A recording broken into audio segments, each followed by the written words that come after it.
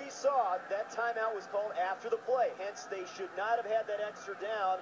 And in that case, they made the right call. Bulldogs football. And all I can say is wow, because as a player, what do you do? When they left the marker as third down, there's nothing else that you can do.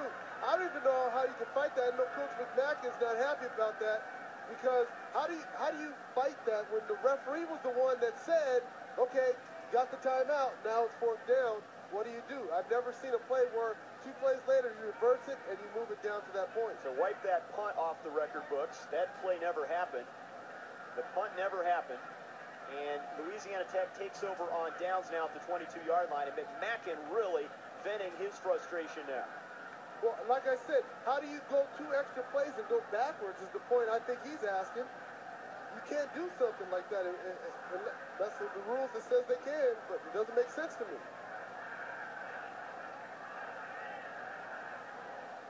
Oh, he is. And, you know, this is, you know, mild-mannered guy, a lovable guy. He is really at wit's end right now. Frustrated. Very frustrated. And Louisiana Tech will have it at the 22-yard line. And it's a big opportunity now for the Bulldogs. That's why I go back to his frustration. When the referees give you that extra down, and then they come back and say, oh, you didn't get the timeout in, that's what makes it tough. Paul LeBen, instant replay here at Louisiana Tech. Explain what happened there, Paul, if you could, just on the call. There were 5 downs, essentially. Okay, 5 downs. We appreciate that. Thank you. And Louisiana Tech has the football now at the 22-yard line. He's kind enough to come over and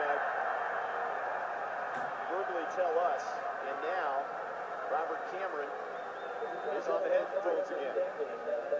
And I'm not faulting that Hawaii didn't have 5 downs, but when the referee gives you the timeout and marks it as third down again, as a coach, what are you supposed to do?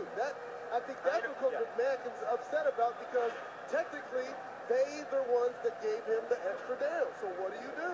If they would have said, no, you didn't get the timeout, then he would have said, okay, I'm going to punt. Okay, here's the third down play. And then they had an incomplete pass on 4th down, and then they punted it away on 5th down, essentially. Now what's going on? Here, we're going to get another explanation. That was called before, before third down was run, so it is actually, the punt was correct. Louisiana Tech ball, first down. So what they're saying is the timeout did happen because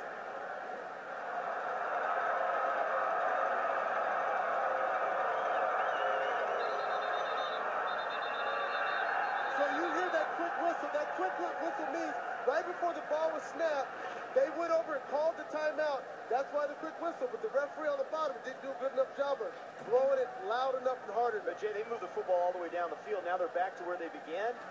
Well, McMacken, I guess he screamed about it, but that's what I go back to.